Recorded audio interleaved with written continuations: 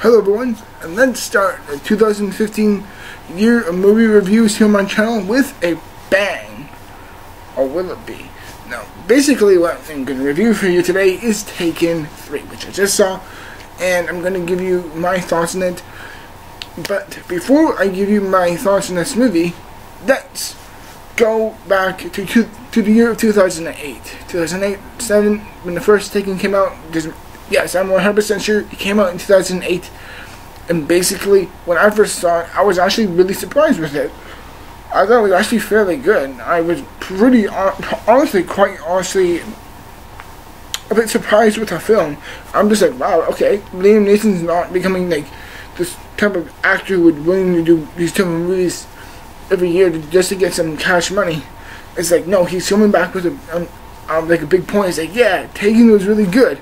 It's like, would I fulfill a promise with him being in better movies than before? No.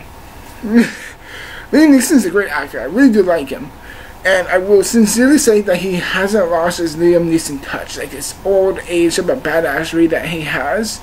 Is because and there's one film that came out for the last few years, he was like in a lot of bad movies. The only movie that I really loved him in rather recently, was like a few years ago, was a movie called The Grey, and that is a fantastic film. I would very, very highly suggest that film. But I really loved the first. I really, really enjoyed the first Taken a lot. Then I saw a second Taken movie. That was really disappointing. This is the same director doing the same thing. Well, I won't say the same thing, but it's basically the same style or the same format that the second movie had.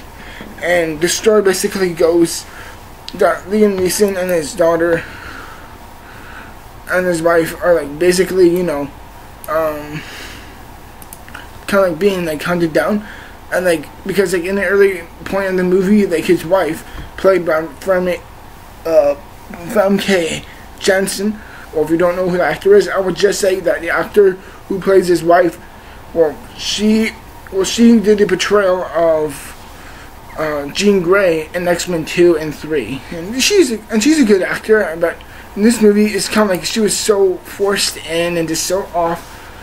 But aside from that, like, trying to focus on the story, like, he's being framed for the murder of his wife, and Forrest Whitaker is basically trying to interrogate him and almost trying to get him, and like it's almost like he's copying The Fugitive in a way. And I can see there's moments where I'm just like, that's almost like The Fugitive, or it's like so many movies are kind of like have that fugitive feel, like the person is on a run because he's being framed of something, even though he's not. Even though the smart thing is to actually turn yourself in. But the main thing is that with the film, it feels just so redundant and so drawn out and so pampered to death that it feels just ostracized with just abundance of action movie cliches. And not just cliches, but they're boring as hell. I'm not joking. Liam Neeson in this movie, he doesn't start kicking ass until the 1 hour mark. And at that point, there's 30-40 minutes left in the film. And I'm just like, come on, you gotta get more involved. And it's not just that, but the film just feels so redundant and so unperpetrated and so boring and dull at points. I'm just like, oh God, please make this stop. Now, and the story just felt so like copy and paste from much other type of films. And granted, it doesn't have some more stupid logic from the second one, you know, like with the whole throwing grenades on the roofs idea, because that works really well. Duh, like, God, that's so stupid. But it really does feel like it's just mimicking these other films, even without being self-aware.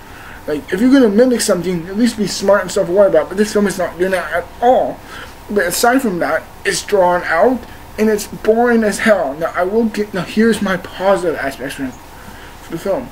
Liam Neeson, I'm not saying he has his skill back, but he's doing this typical Liam Neeson thing that he did in the first two films, and to be honest, that's not bad. And the other thing is Maggie Grace, who plays his daughter, who is beautiful as always, and she actually does a decent job too.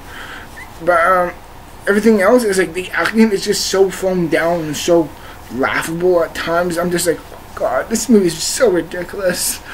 And I will say that I think there's like 3 action scenes that kind of did stand out to me, and those ones were not actually half bad. I think there's the first one that gets into, and there's another one within this cross area where he's in, and that scene was really good.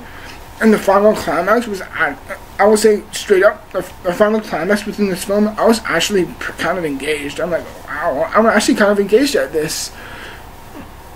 And I actually really do, strangely enough, I actually really do admire the use of practical effects in the film. I know I'm a bit of a sucker for certain, like, CGI, but I really do admire the practical effects at times. And I will say, it feels like, you know, by the end, it's kind of like, you know, it's tying all stuff up. It's like, okay, good, finally. It's kind of coming to a close, and the ending is kind of bittersweet for its own sake. But aside from that, I think this movie is still really bad. It's not that good. And in the end, I feel like Taken 3 is a bit of a disappointment for the Taken movies. It's kind of like, man, I just happen so much with movie franchises. The Hangover, Back to the Future, Jurassic Park, whereas like the first films, if they're not alright, are great. There's like the second and the third does not even stand up to the greatness of the first. There's so many trilogies are losing it.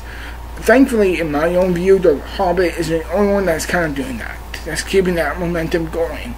But in the end, I still think Taken 3 is definitely one of the most, definitely a disappointing start for 2015. And hopefully this won't be a sign to come for other big films. And I really, really damn hope that 2015 has much better films. Please don't disappoint. Jurassic World, Mad Max, Avengers, and Star Wars. Please don't disappoint on those. In the end, of course, I'm not really happy with Taken 3.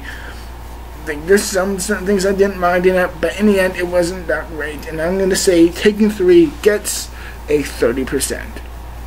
Well, everyone, I hope you enjoyed my review on Taken 3, on my very first review of 2015. And let's hope for a brand new year. Even though this was a rocky start, hopefully it'll get smooth again with more positive reviews in the future. If I hope so. Thank you, everyone, and I'll see you in the future for more reviews. Thank you for watching, and stay around as always. And remember, stay strong.